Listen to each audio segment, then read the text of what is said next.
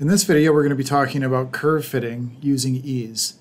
And specifically, we're looking at an application where we have some observed data, which I'm showing here in the column Z.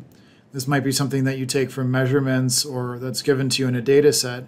And you have two independent variables. It could be more than two. In this case, we'll just look at two. X and Y, independent variables.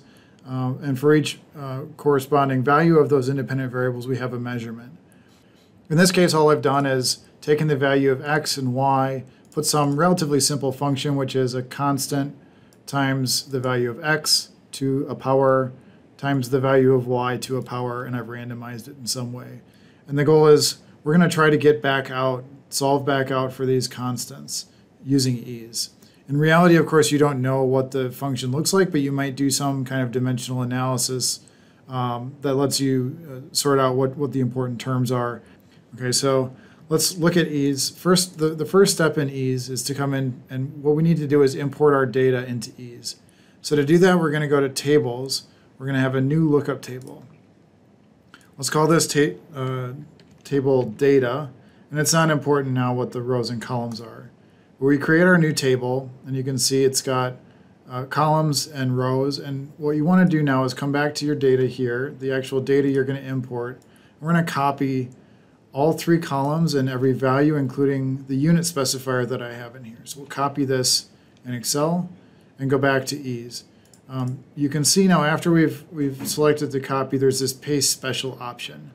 If this doesn't show up, it's likely that you don't have anything in your computer's clipboard. So we've copied from Excel, and we're going to click paste special. So the thing that pops up here is some information that is needed to figure out how to actually paste this in. So we're pasting column names, units, and data, so we'll click that one, and we'll click OK. And now you can see the data comes in, and it's reshaped the table to match the incoming data. So the next step is we need to actually get the data into a useful format.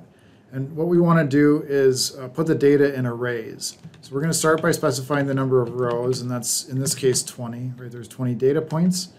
And then I'm going to get these into array variables. And to do that, we're going to use a duplicate function. So we're going to go duplicate I from 1 to n rows. And then we're going to assign array variables for each thing that we care about. So here, xi is equal to, we need to use the lookup function. So you can look at the help menu for EES to get this. Otherwise, you can just follow along here, and it's called lookup. And the function asks for the table name, which is data. It asks for the row number, which is I. Right? We're duplicating from I for each row. And then it's going to ask for the variable name. In this case, that variable name is x. Let's do the same thing for the other variables.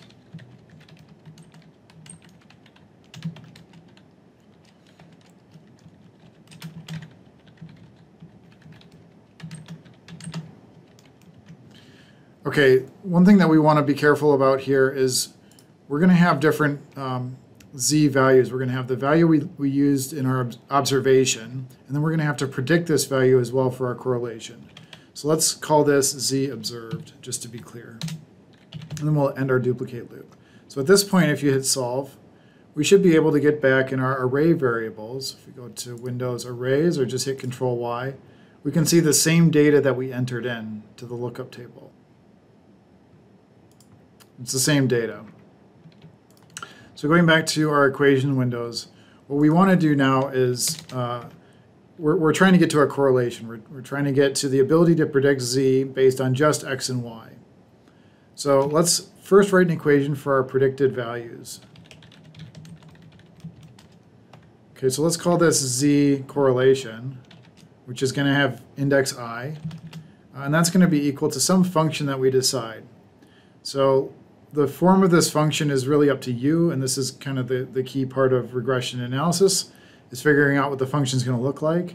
But let's say we kind of know what we're going for here, so let's say it's some constant, a0, times the value of x to some power, which we'll call a1. And let's multiply that by y to some power a2. Right? This is the functional form that, through whatever means we decide is appropriate. If you're just doing, say, a polynomial, you'd enter in a polynomial with the constants multiplying each term. Okay, so now we should be able to predict z based on the values of A1, A0, A2, except we don't know what those are. So ultimately the point here is to get to solve for those values. To start off, let's just give some initial guesses. Right? These could be any value you think is appropriate. But now if we solve this, we should actually be able to get a prediction. Let's move this over.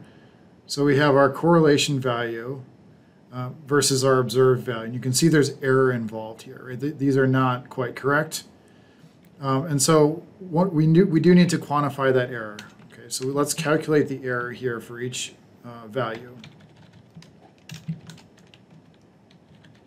So the error at each value I is going to be equal to the absolute value of the difference in the two measurements. So let's say Z correlation minus Z observed. And let's divide that by, let's say, the observed value. So this is normalized error.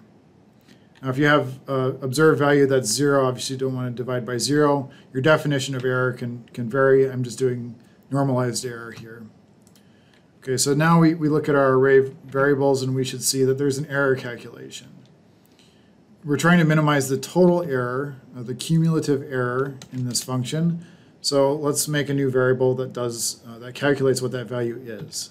So we'll call that error total, and that's going to be the sum of error I for I in the range of 1 to n rows.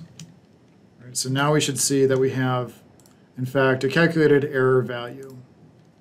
All right, the next step is kind of where EES is really handy in figuring out how to minimize this error. Right? We're just trying to minimize this error. We're trying to find values A0, A1, and A2 that minimize this value.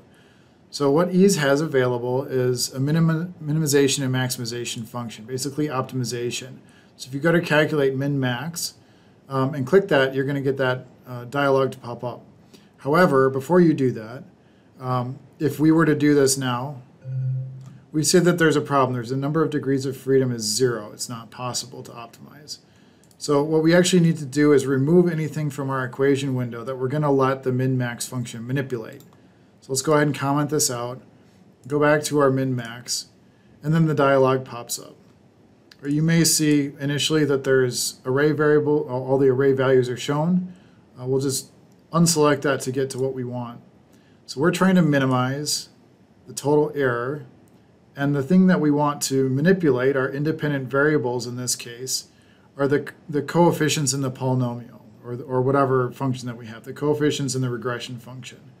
Here we have A0, A1, and A2. Those are our unknown coefficients. And we're trying to minimize the error by manipulating those things. So we select those. Okay, you have different options for what to choose for minimization method. I find the variable metric method, the default, is pretty good. You do want to make sure that you have enough function calls available, enough small enough tolerance that you're not converging too early. So I, for this problem, decided 4,000 was enough. And I changed the default from 1e to the -4th to 1e to the -6th. Right, so we decreased our tolerance a little to make sure we really can converge. We also need to set bounds for these variables. Okay, so we'll come in here. We can't have infinity in the bounds, so we need to choose some values. In this case, I know physically the problem as it's set up and the data that's shown, we can't have any coefficients that are less than 0. So let's pick 0 for all of those. And then for this particular problem, I have to make my best guess of what the upper value is going to be. So I'm going to say 10 for each of these. Okay, and click OK. Now when I click OK here, it's going to solve for the values that minimize the error.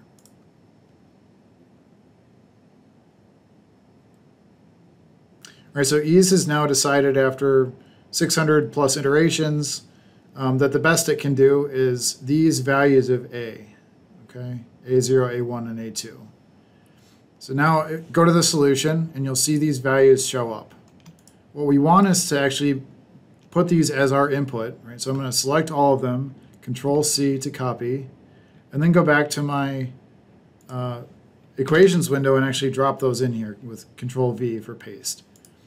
So now I've got my function that's actually formulated in terms of our minimized error coefficients. And if I solve this, I'm going to see my total error is much lower than it was before. Right? Before we were in the hundreds for error. And if we want to actually verify how good our solution is, we can plot out the data. So let's create a new plot, and we're going to go to our arrays table where the output is, and let's plot this as a function of x. So let's plot the correlation, and let's plot the observed values as a function of x. Let's add a legend, and let's do automatic update. All right, and then let's not do a line, and let's just do symbols instead. We are plotting z, and you can see, let's see, look at our observed values. So observed, let's make those solid and maybe a little larger. And then we have the correlation that's behind that. So let's make that, I don't know, red. Okay, so here we see observed blue data, and then our correlation is kind of splitting the difference there, right? It's showing that we actually did a pretty good job. And if we look again at the values, right, A0, A1, and A2, those should be pretty close to the formula that we used for Z, right? So A0 was 0.55, A1 was 0.25, and A2 was 0.75. And in fact, we did find something that's pretty close, right? So that's how you do multiple regression, curve fitting in EES for multiple dimensions.